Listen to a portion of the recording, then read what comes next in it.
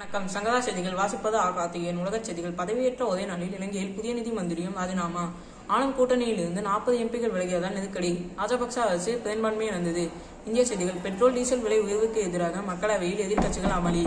டாலருக்கு எதிராக இலங்கை ரூபாயின் மதிப்பு வரலாறு காணாத வீழ்ச்சி. மாநில செய்திகள். மாநில கல்விக் கொள்கையை வடிவமைக்க ஓய்வு பெற்ற நீதிபதி முருகேசன் தலைமையில் 13 பேர் கொண்ட குழுவை அமைக்க முதலமைச்சர் மு க ஸ்டாலின் உத்தரவு.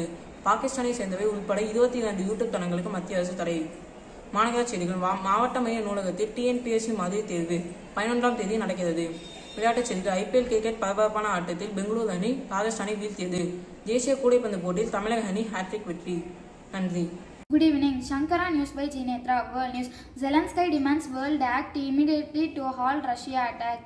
West Africa faces worst food crisis in decade. India news. Opposition keeps pressure in Lok Sabha. Over fuels hike, House adjourned. Twice after protests banned together. Tamil Nadu news.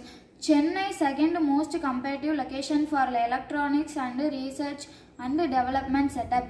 Colorful starts to Chittirai festival to at Meenakshi temple. Stalin inaugurate Periyar Samuthuvapuram in Vilupuram. Sport news. Kirball breaks a long-standing natal record in discus throw.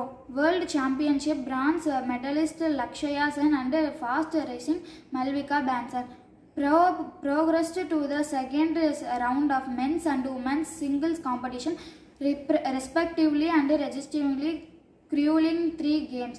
Win at Korea Open Super 500 badminton tournament here on Tuesday. Thank you.